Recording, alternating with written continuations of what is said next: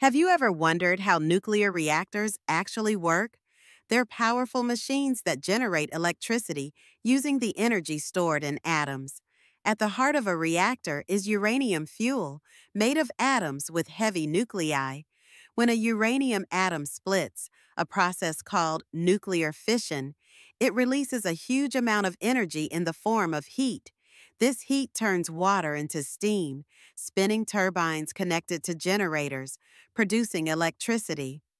Control rods absorb neutrons to keep the reaction safe and stable. A coolant system prevents overheating, ensuring everything runs smoothly. Unlike fossil fuels, nuclear reactors don't produce greenhouse gases, but they do create radioactive waste that must be carefully managed. It's an impressive combination of physics, engineering, and precision that powers millions of homes.